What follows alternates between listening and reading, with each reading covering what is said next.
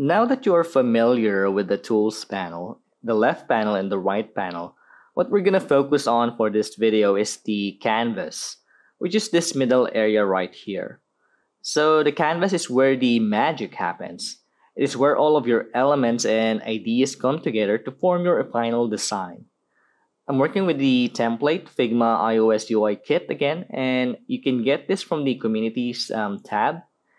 So if you want to download it, just go to the tab and on the search box, just type in Figma iOS UI kit. And then just choose the one that says free.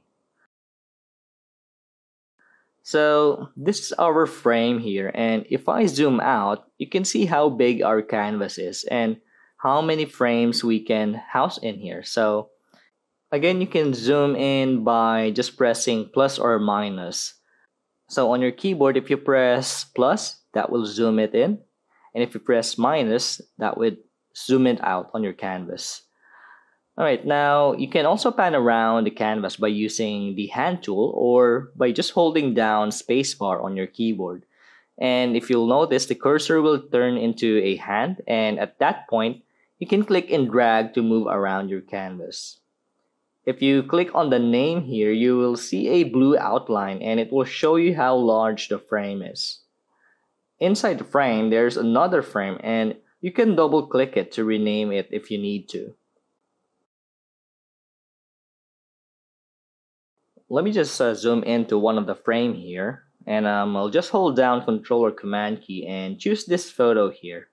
I'm also going to add the Shift key and select this other photo.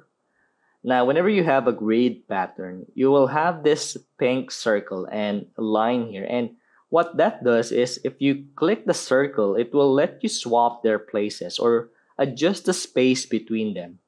You can also adjust their size together by dragging the corners.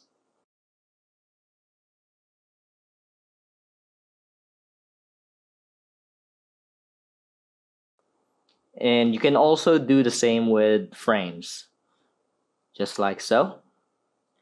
Finally, if you have an element selected, in my case, I have this frame selected, you can hold down Alt or Option key and you'll notice the cursor change into a double cursor, indicating that we will duplicate this frame.